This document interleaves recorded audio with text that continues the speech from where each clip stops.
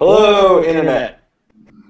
I am Jeff Petriello, aka The Beth, and you are watching me at the Now This News studio in Midtown Manhattan. And I am joined today by the lovely Katie Quinn, you may recognize from our videos. Hello. And our guest of honor today, Kat George, author, blogger, and internet superstar. So these ladies got their lower third, I did not. But you can see their Twitter handles are there at @cat_George and at Katie. And the hashtag for today's hangout is hashtag #NTPinkBits. So feel free to hashtag away on Twitter, or we have a post on the Now This News Facebook, as well as Google Plus. So wherever you're watching, I'm going to be monitoring those feeds and happy to bring in your questions if there aren't any. But let's get started at least with some introductions. Maybe, Katie, you want to briefly introduce who you are, and then we can pass along to Kat who maybe you are, and then we can pass along to Kat who maybe can tell us what we're talking about today, which is her wonderful new ebook, which has been out for a week, I believe now. Thought Catalog, and maybe give us a little brief description of what it's about, in case people who are watching do not know. So I am Katie Quinn. I'm one of the VJs for Now This News, kind of covering everything there is to cover, from news to food and entertainment. And I recently read Kat George's book, Pink Bits, and could not put it down. Literally stayed up past my bedtime to finish it. So at that, I'll hand it over to Kat to tell her a little bit more about herself. Hello, hi, I'm Australian, not British, just thought I would clear that up anyway. I'm a writer living in New York City, and as you've already been told by the lovely Katie and Jeff, I wrote a book called Pink Bits, and it's available now on Kindle. It will be out in, I think, hardcover format eventually. But for now, you can buy it. It's $2.99. I wrote it about pink bits, I guess, and you can be really creative with your interpretation of that. It's about growing up with, am I allowed to say vagina? Yeah, you can say whatever you want. Can I swear? I mean, like, can I just drop all the genital words? You can drop all the genitals. I think this is gonna be just, if you're squeamish about, genital words and sex words, then, Pink Bits hopefully is the kind of book that will make you feel, a little bit better about all that stuff as well. So. All right, great. So I think Katie had some basic questions to start off with here, just to get a bit of an idea of the creation. Yeah. So Kat, you've written a lot of articles for Vice magazine, and I've read quite a few of them, and they touch on similar things that you touch on in your book. So why did you decide to come out with a book now? So Thought Catalog kind of approached me with this when they started doing this amazing digital publishing thing, and they were like, I was actually out at drinks, I think, with Chris, and we started talking about the books, and we were like, I should do a book. It's like a really great way to sort of consolidate everything that I've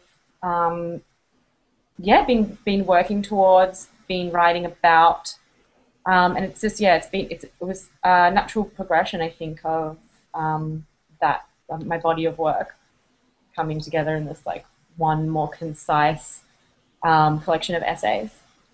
So speaking of your body of work and kind of you growing as a writer, have you always found the humor in the stuff that you are writing about? Because there were so many things that I was reading. It was like, yeah, I've had such a similar experience. I'm not sure that I could frame it in the way that you do, where you can laugh about it and therefore learn something about it. So when did you start to find humor in these experiences? Well, when I was 16, it definitely wasn't funny. Everything was very, very serious. Like accidentally farting during sex or something would have been the end of my life. Like the end of my life. I'd have been mortified, embarrassed. I would have locked myself in a room for a week, cried, written about it in my journal, and had all these really crazy existential feelings about it. And I guess you just kind of get to the point where you've had enough of these experiences and these things happen enough times, and you hear about, you go out with your girlfriends and even your guy friends, and everyone has these stories. These things have happened to everyone, and they're not unique. And I think once you start realizing that they're not unique, and you're able to sit at a bar and have a drink with your best friend and laugh about something absurd that happened to her in a sexual encounter with a guy, or something that happened to me, it all just start to see just the ridiculousness of the situations that you're. I mean, when you think about it, sex is a really ridiculous thing. It's two people who are like naked and rubbing their bits on each other and grunting and having weird like hormonal and physical reactions, and it's the weirdest thing you do. Like, people are more sort of embarrassed about dancing in a club than they are about rubbing their naked body against someone else's. I just think it's so absurd, just the action of it, but also awesome and amazing. Yeah, completely. And you brought up something that makes me want to actually throw a question over to Jeff, because you talked about whenever you're talking with your girlfriends and your guy friends, and everyone's like, yeah, we've totally had something like that, and you can all laugh about it. So Jeff, what, as a dude, what did you think while you were reading Pink Bets? Great question, Ken. Great question. So I actually loved reading this book because it was, a kind of a prolonged glance into Kat's perspective on sexuality and growing up in a different gendered body than I have, which is always, kind of eye-opening and interesting. So I liked it because it was both relatable, but also like outside, obviously, my own experience. And I think it's really easy for anybody to pick up, whether you're a guy or a girl, and get something out of it. And it's not exclusionary. In fact, I actually picked out one of my favorite things was when you were describing losing your virginity, which, and I'm a gay dude too, so I'm both not a woman and both not familiar with heterosexual sexual encounters to the extent that the majority of the people who might be reading this book are. So, I'm coming at it from a couple different angles, but even I found it like really relatable. It was that just like awkward moment that everyone has, no matter, who you are or who you're having sex with. Like, the first time is just never gonna go as you planned. Hopefully it goes safely and, in a non-abusive way, which gladly it happened to you. It sounded actually like the guy was amazing. He like hand washed your. Yeah, I'm like kind of jealous of your first boyfriend situation, actually. Yeah, so that was awesome. I emailed him recently, and I asked him if I could use his real name in the book, and he was just like, "Yeah," and I was like, "You did nothing wrong. Otherwise, you would have said no." Yeah, it was well, that was great. I was happy for you there. But actually there was like one thing when you compared it to the Indiana Jones ending from, I was thinking it's the Raiders of the Lost Ark, right? And it was the end we were comparing, like having sex, you thinking of grabbing like the goblet that was like adorned in all of the gorgeous jewels and everything, but actually it wound up being more like that's the thing that turns you to stone or whatever it was. And the real great moment was the simpler, the carved goblet, if you will. And, I was obsessed with Indiana Jones, and I feel like, that was a really good, I got exactly what you meant. So you do a really good job of making it accessible to everybody, I guess is where I'm getting at. So you obviously talk about things that some people may consider taboo. Do you ever feel like you're pushing boundaries, or does it just feel like, I'm just saying what's on my mind? Or do you literally have to think before you like press the enter key on something? You're like, I'm just gonna do it. I never feel like the content of what I'm actually saying is pushing boundaries. I think it's all been said before, in different words, obviously, and from a different perspective. But I do think that, and I do definitely feel that being a young woman writing about these things is pushing some boundaries, and I get that a lot in that, some of the reactions I get, some of the commenters I get online, some people who tweet at me, and it's people,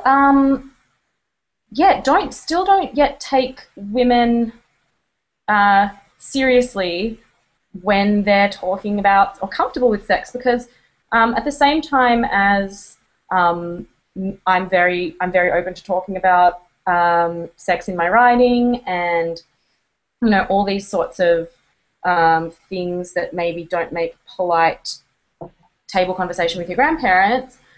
At the same time, I don't think that I'm really ever saying anything I'm not like, yeah, I went to this which I have no problem with, and if you want to do this, completely fine, as long as, again, you're doing it safely and with consent, it's fine. But I'm never like, oh, I went to an orgy with 16 men, and there was autoerotic asphyxiation and bestiality, and actually bestiality is bad.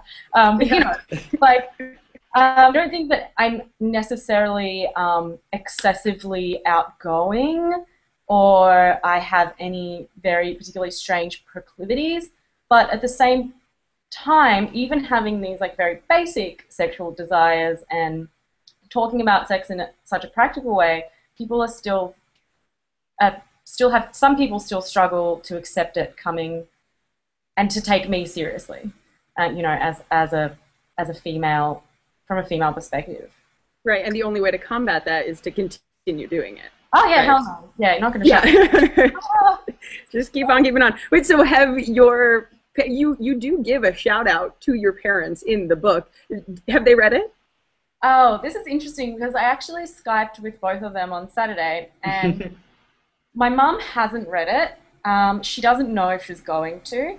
My stepdad actually reads everything that I write and is my biggest fan. And he's he never brings it up, but I know he does assure my mum that it's not as graphic and, salacious as she maybe thinks it is. My dad, on the other hand, asked me, he said, do you want me to read this book? And, there's part of me that does, because I'm really proud of it and I'm really proud of what I've achieved. There's another part of me that doesn't want my dad. There's a 16-year-old in me that still doesn't want my dad to know that he was picking me up from my boyfriend's house right after I just being covered in honey, giving him blowjobs. There's part of me that just doesn't want my dad to ever know that. I feel that. That's understandable. Same. But yeah, actually, one of the things I was going to say is I found it really funny in your book. A lot of the titles of the chapters are extremely attention-getting. We can go through some of them here, what we mean when we talk about blowjobs, how to pop a cherry, would you like me better if I fucked you? And so you're always kind of brought into this. You're like, what is going to happen? And then you do kind of always come at those attention-getting topics with a much more approachable and kind of anecdotal tone than something that you might expect with a title like that. So how do you go about, deciding that you were going to have that kind of grabby title, structure? I guess that was just a sort of a natural progression of the way that I write for Thought Catalog. And I mean, there's a lot of the wonderful thing about Thought Catalog, I guess, and being a contributor, and I used to be an editor there as well in 2011. I think one of the great things is, the creative liberty that they sort of let you have there, and I mean they have a really great editing process as well. But because I think I've been with them for so long, I've got that the format down, and it's all sort of about making people. And it's sort of I think it's a real digital thing that you start to, and you guys probably understand, that you start to learn as a skill, is how to, make people read what you're writing. Yeah. And, it's not about being misleading. It's definitely about just putting in the, for me, the brashest sort of terms possible, what's coming next. Yeah, I can see that. Yeah, so we actually have a bunch of questions coming in on Twitter, and I want to pose one for you now if we can. The first comes from Lainey Frost, who's actually one of our producers here, and she said, can you ask if the author has even come across someone who is offended by the book title? Because we were talking about people can be offended by the wackest shit, so has that run across your plate? I haven't come across anyone who's offended by it. I did meet someone recently at a friend's going away drinks, a young man who I think it made him really nervous. He must have been, I mean, because it was my friend's little brother's going away, and he's 21, so this kid must have been 21 as well. And he just laughed uncontrollably when I told him the title of the book. He was like, oh my God, really? Oh, like hysterically laughing. And I figured that I don't think he was offended, but I think it definitely made him a little bit uncomfortable or nervous. But yeah, I'm sure there is someone out there who's definitely offended. I mean, I'm in a country where, people are easily offended by vaginas. So yeah, I can imagine that there's probably someone out there who's cursing me. Yeah, we actually have another one that was related to what we were talking about earlier, which is ask Kat if she has any advice for a dude who wants to read the book without blushing. Don't be a prude. I think that's pretty right.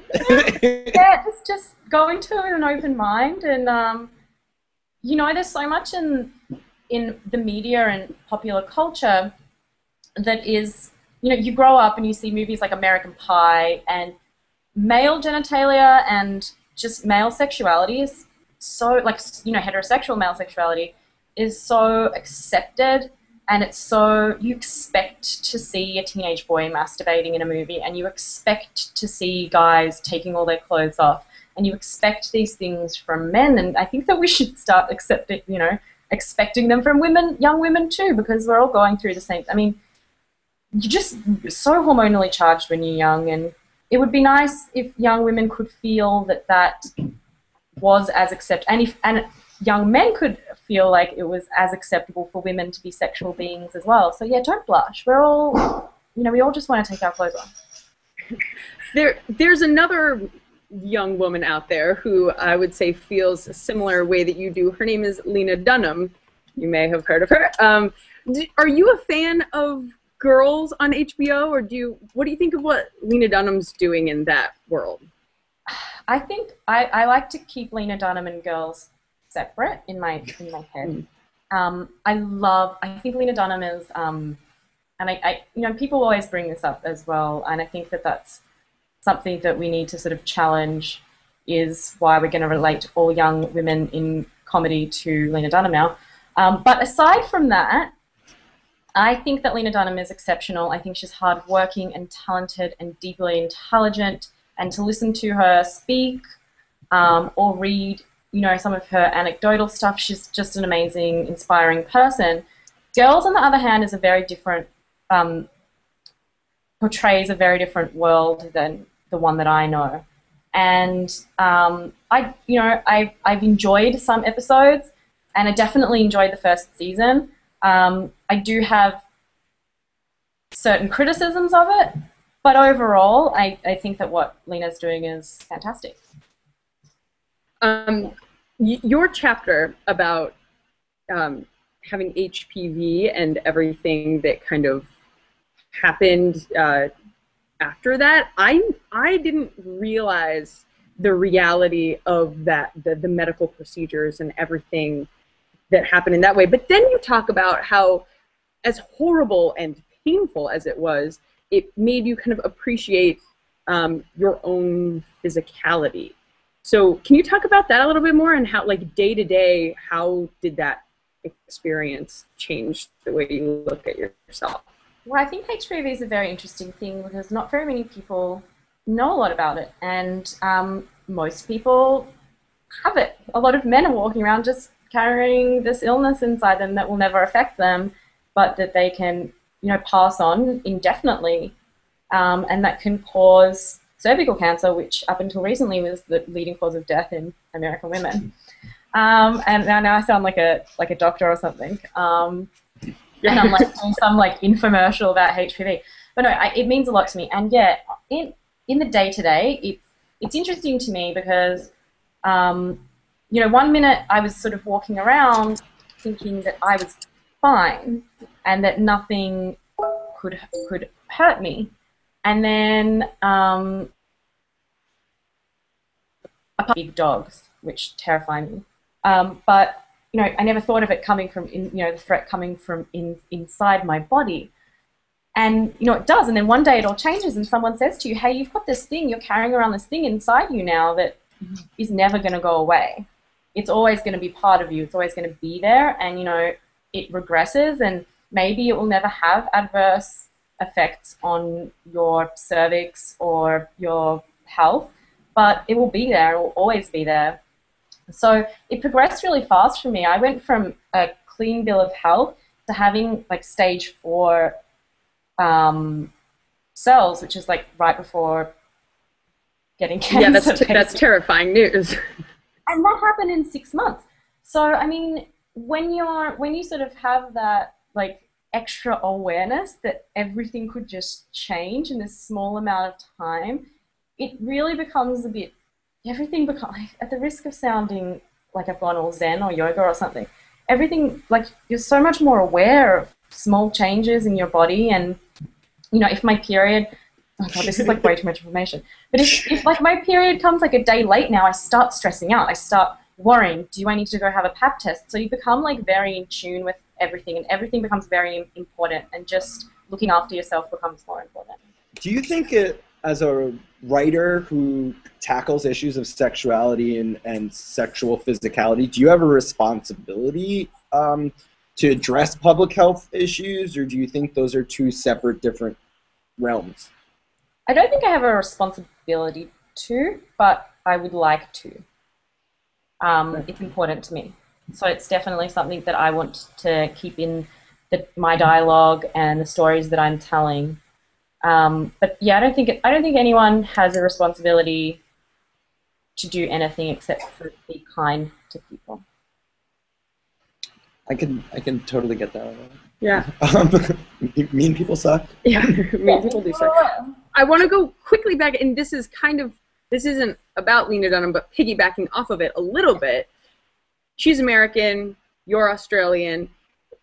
What kind of, is there a difference for you being an Australian in terms of how people see this stuff? Like, is it different in Australia, or are we bigger prudes here in the States, or?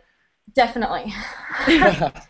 100%. I come from a Greek family as well. I'm the first person born, I think, in my family in Australia, and on top of that, I've also grown up in Australia, and there is conservatism in Australia 100% for sure. But overall, I think that the way I grew up was fairly open. There was like an open dialogue in my family about our bodies, and definitely I lived in London briefly, and definitely being in the UK, no one is a prude. I mean, people are dropping the C word into, I'm not going to say it because I know Americans hate it, into... You could say it if you want. normal sentence. Like, oh, the cunting freezer's broken. Like this, like, you know, like the way we say fuck or shit or dick. Yeah. They're using this word, and no one thinks twice about it. And you come to America, and you have to be so, especially in New Yorkers think that they're all liberal and, you know, but no, you have to be so politically correct here. It's really hard sometimes because some of the funniest jokes are often, you know, dick jokes. Yeah, I mean, that's accurate. Yeah. Have you run up into a situation in New York where you've said something politically insensitive, if you put it? So many. And, you know, it's not just, yes, so many. It's really tough. Sometimes people just look at me like, what the fuck is this girl on? I have barely no filter as well, so it can be difficult. But the right people understand. Americans also have a problem, no offense, with sarcasm, unless they're Jewish. I find Jewish people the only people that understand sarcasm for some reason. Everyone else thinks I'm being real serious all the time, but I'm not. Well, we have a couple more Twitter questions here. Yeah. Do you think sexism is more rampant with the advent of the internet or just more transparent? Oh, it's definitely just more in your face. There's in some ways we live in a less sexist world now than we ever have, and in other ways we have more of the opportunity to be, not me and you guys, but generally as a society there are more opportunities to be sexist. So there are more opportunities to start a creep shots page on Reddit, whereas that didn't used to exist. I don't think it means that there's more sexism. I think it's just more well-documented sexism. Yeah, for sure. Did you have was there another question? Yeah, we also have one. Will there ever be an end to slut shaming on Twitter? Not anytime soon. Not anytime soon. I think it's a fair answer. I would like there to be one day. 100%. I don't know that there'll ever be an end to any kind of shaming. People really like judging each other. People love that. It's absurd and unnecessary. A woman who sleeps with many men isn't hurting anyone. I mean, unless she's knowingly passing on an STD, or she's killing the men straight after she has sex with them, or robbing them.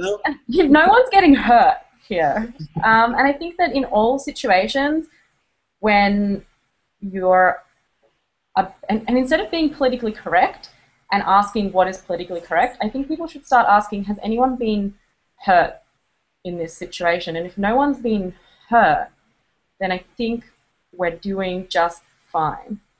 Well, I think, what's your concept of hurt there, though? Because some people would say, and a lot of these arguments start with even on the internet, it's like, you offended me just by saying that thing, So there's obviously no physical harm being there, but you're never aware of what thing, trigger alert. There's a difference between having a critical opinion and hate speech as well. Yeah. There's a difference between saying, you're a fucking slut, you deserve to be raped, which I am sure a lot of people say a lot on the internet, and what happened to Lindy West actually springs to mind straight away recently was disgraceful.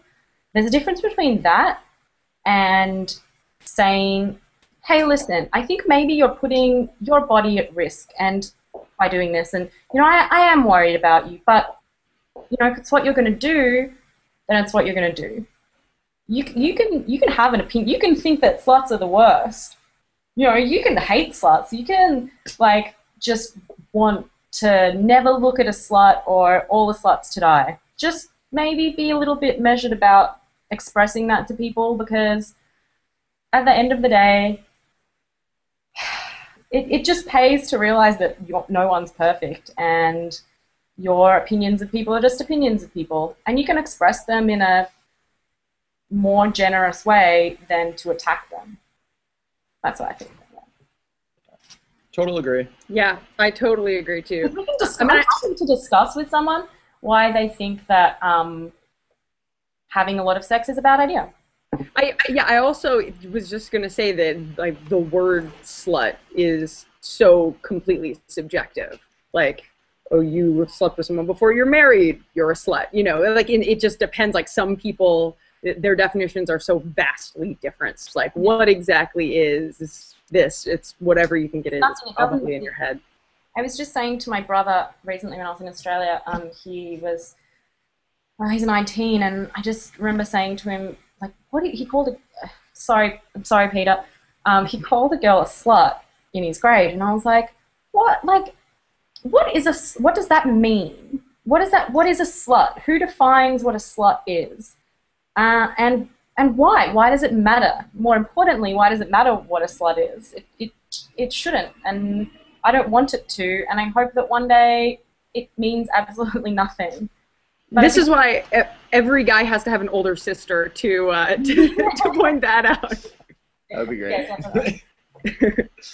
Yeah, we have another one coming in from a dude. Can a man be a feminist? If so, how? If not, why not? Of course a man can be a feminist. That's like saying, I don't know, like, can a woman play football? Yes. Like, anyone can be whatever they want to be. And the best way to be a male, and you know, I think that my favorite feminist is a man. It's Joss Whedon, who oh my God, best human. He's for me, growing up, he was like the feminist voice for my generation. Buffy, right, so can we geek out here for a second? Because I was watching Choices, season 3 of episode 19 of Buffy the Vampire Slayer last night, and was like, this show, everything. But it's really true, and I think actually, as a young, questioning male, when I was young, you know, I didn't really come to a knowledge of my sexuality until much later, after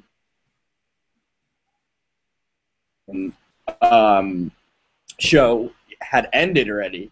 But you know, even just watching the strength of his female characters, which I think he carries through in almost every single one of his series, like, and even in the comic books, I don't know if you've read any of them, but like, you're totally right. Like, that is, it was inspiring, and I think it's just a proof. To go back to the question, you don't need to be a woman to be a feminist or to include these kind of ideas in your creative work. But it was like so inspiring to me, and really informs the way I look at so much other fiction and art that I'm looking at. And I don't know, what was your experience? Well, I happen to think that Buffy is the greatest feminist text of my generation, and I think that if you're watching this and you're a feminist, or you consider yourself a feminist, or you care about women's representations in the media, it is 100%. You should just, it's on Netflix, just get on there and spend your weekend watching Buffy back to front, because there's just nothing like it. And growing up, it was just really wonderful to have this woman in front of me that wasn't any less of a woman because she was strong. And that goes across the board for all of Joss Whedon's characters and all the characters on Buffy, is that they all exist in this grey area between good and bad, and between soft and hard, and between, you know, good and evil, and straight and gay. And I don't want to spoil anything for anyone, but if you read ahead, as you mentioned, the comics, it's really interesting to see Buffy even exploring that notion of sexuality, and, you know, where her sexuality lies. I don't want to say too much, because what if someone's reading it and they're not there yet? Season 8.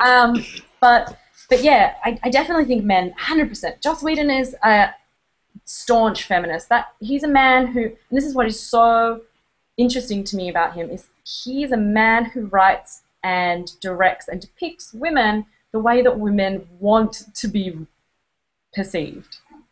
And that, I mean, I just remember like watching certain scenes where here you have this woman who literally can save the world. Like, she's imbued with power. Every scene has power. And she'll just cry about like her boyfriend like turning his back and running away. And I'm like, yes, because that is the way, you know, like, I want to feel. I want to have that power, and I want to still, you know, feel the things I feel. Joss Whedon said the most amazing thing recently. You know, he did some speech at a college recently. I can't remember where. Anyway, and he said, don't just be yourself, be all yourselves. And that's really beautiful to me, because so often women are expected to be one thing or another, or, you know, if you're bossy, you're a bitch. If you're a housewife, you've given up. You know, when it's so hard to, like, pick a thing, because then people are like, oh, but you're not all the other things. Yeah. And when you are all the things, then you're crazy, or you're doing to you. You know, you can't win when you're a woman. Sometimes it's just like everyone is looking for something to criticize, and I think that that's really important. I think it's really important to accept that yes, women are mothers and women can be housekeepers. I can't wait to be a mummy. Like, I want babies in me, and I want to cook for my family, and I want to raise my children, but that doesn't mean I don't want to fight the bad guys too, and it doesn't mean that I don't want to be the breadwinner and that I don't want to write 10 New York Times best-selling books. I want to do all those things, and I think that the best way for a man to be a feminist is to not question that. Yeah. Kat, who are some of the other women who you really admire, writers or otherwise? That's a good question. My favorite person in the world at the moment is Brit Marling, who is exceptional. She's an exceptional writer and an exceptional actress. And I actually recently wrote an article about her for Bullet magazine, if anyone is interested in reading that. It's great. She's writing women in a way that I've never seen women written before. She's writing thrillers, basically, starring women as humans. You know, they're not these like sexy Power Rangers, and they're not, you know, weak and needing assistance. They're just as sort of thrifty and innovative and hard and emotional as, you know, John McClane in Die Hard. You know, The East is a brilliant movie that shows. I mean, her and Patricia Clarkson and Ellen Page are the three leading women of a film that traditionally is a film that would have been written for men, and it's written almost exactly the same as it would have been written for a man. And I think that that's absolutely like just so inspiring. But you know, I love Mindy Kaling. I love. I'm obsessed with the Mindy Project. I love Elizabeth Merriweather, who writes New Girl. New Girl is my favorite show at the moment. I love Leslie Headland, who wrote The Bachelorette. I love The Bachelorette. The movie, not the show. Oh, was that the one with Kirsten Dunst? Yeah, Kristen Dunst and Isla Fisher and Rebel Wilson and Lizzie Kaplan. Lizzie Kaplan, I love Lizzie Kaplan. There's a lot of women. I mean, I fell in love with Jane Austen and Emily Bronte when I was like 14, and Edith Wharton. I love those feminist writers from, you know, period feminist writers. They, to me, you know, and I often say this, I love Katy Perry. And I think Katy Perry is a modern Jane Austen. I think that... Explain. Yeah.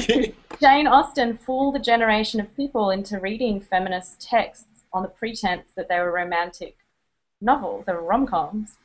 And I think that Katy Perry, and actually not just Katy Perry, there are several artists like her, Kesha, whose music I don't like. Which obsessed with Kesha. But there are these women now. I was myself dancing to Crazy Kids I like the entire weekend. Actually, the one about the kids and it's like a picture of the Illuminati hand. But yeah, there's these women who are tricking, well, not tricking, but they're feeding this message of female empowerment without actually, because I think you can really turn off people who aren't already on the feminist page. You can turn them off by saying, hey, look at all this feminist shit, like I'm so empowered.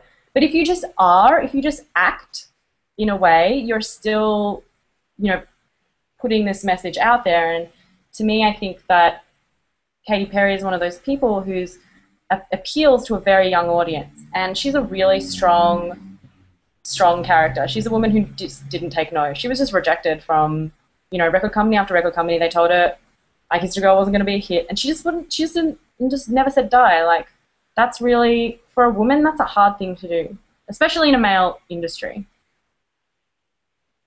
Yeah, for sure. I think I'll listen to a Katy Perry song a little differently next time it comes on. Yeah. I think this is a pretty cool question coming in on Twitter here. Who did you, it's kind of basic, but we haven't addressed it. Who did you imagine as your target audience when you were writing Pink Boots? Predominantly young women, so teenage girls and women in their 20s. But that being said, I think that it's also a great book for men. I think that it's, you know, it's important for dudes to know the kind of stuff that women go through too, because they don't. And I definitely think it's a great book for parents. I think it's, you know, all kids like sort of go through this stuff, and I guess there's a lot of space between, and my mum always used to say to me when I was growing up and wanting to kiss boys and go to parties, she would say, you know, I was a teenager too, I went through this too, I know what it's like, and no, you cannot go to the party. So, you know, I think it's a nice reminder to parents as well that, yeah, it is scary, and it's scary for everyone. It's not just scary for the parents to think of their girls, you know, out there having these experiences and going through these things, but that it's okay, and that we do sort of all have to go through them on our own, and that they're not, hopefully they're not life-destroying experiences, and they're just part of who we are and part of what makes us strong young women. I mean, do you think that there is a way that parents can help young girls through this time, or just to kind of stay out of the way while we experience these things? You can't tell teenage girls anything, man. Like, I remember when I was a kid, I knew everything. Like, I knew everything. Like, there's nothing, you can tell me, and I was like Kanye West, can't tell me nothing. Like, I knew how the world worked, I knew what I wanted, and no one was going to tell me any different. I think what I've said to my mum is that you thought I wasn't listening, but all the lessons you sort of tried to impart on me when I was, you know, running upstairs and slamming doors and locking myself in my room, all the things you said I remember now, and I repeat them. So just do what you, I think the parents just need to sort of like do what they're doing to be a really great parent, and just try not to be disheartened by the fact that it seems like their kids just don't give a fuck, because really it's sinking in. Like it sinks in. It does. Yeah. I would agree with you on that fully. I want to get back to your book really quickly. Yeah. So it just came out a week ago, right? Yeah. And tell me a little bit about the e-publishing world. I have to admit that your book was one of the first books I've read all the way through on an ebook. It's so interesting. It's so interesting because anyone can do it, and this is like the democratization of creativity, I guess. To an extent, anyone can write a book now. Anyone can you don't need an agent. You don't need, like, I mean, it's great to have an agent, obviously, if you want to do other things outside the internet. But the internet is sort of your DIY. It's DIY, isn't it? You just do whatever you want. And what Thought Catalog is doing is absolutely amazing, because they've just taken out the need for a middleman, and you can now publish a book with a great respected publisher behind you. The name of Thought Catalog is, you know, I mean, it's ubiquitous. They're everywhere, and everyone knows what that means, and everyone knows that they're important, and they've, you know, really captured a moment, and that's a wonderful thing, what they're doing. And I think I haven't seen any other publications quite approach publishing in the same way, and it's really exciting. It's terrifying as well, because you just don't know. You just don't know how it's going to go. There's no guarantees. So yeah, I was actually going to say. So after it's been a week now, could you reflect a little bit on what that week has been like, and maybe let us know if you would do anything different next time, or? No, you know, next time I think I'd like to spend a little bit longer on the book. If I were to go back, I would have tried to take. I wrote it in 6 weeks, so I would maybe like to take more time with it. That's about it. And there's nothing you don't know. Once you put something out onto the internet, you can hope. You just hope for the best. Like. Yeah. Did you have, in this process, did you have like an editor going through, or was it like those 6 weeks and what you had is what I read?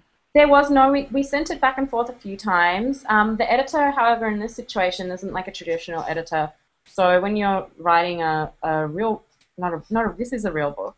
When you're writing a physical book, I guess your editor gives you creative advice and says, no, this chapter's not working, or yes, this paragraph's great, but you know, you need to expand on this idea.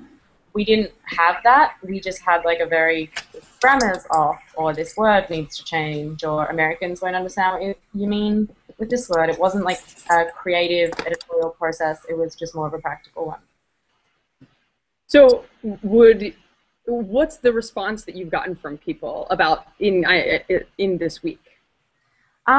It's been so overwhelmingly amazing. Actually getting these like and emails from especially women who have read it and saying that they related and that it made them feel better. I mean, that is really just like that. It's worth it to me. I mean, I could make $1 and it would be worth it because yeah, that's the tops, right? How can you beat that? It's like, you know, and it hasn't been. It's not like 100 people or anything like that, but everyone who reaches out to me and says, wow, I went through the exact same thing, or I feel less embarrassed now, or, you know, you've given me the confidence to do this. That's just like, I don't know if there's, maybe when I give birth, that will be a really good feeling too, but like there's no, or go to a Katy Perry concert. This is like the best feeling. Like it's an awesome feeling. Yeah. Yeah. So what's next for you? So what's next is so much things. I'm currently working on producing a pilot for a web series. We're shooting in like 2 weeks, and that's really, really stressful. Because there's so much to do. Like it's the first script that I ever wrote. I've never been involved in like film production before. I'm like trying to write a shot list, and I'm trying to learn myself from Google all the sort of abbreviations you use and what everything means, and like the anatomy of filming something.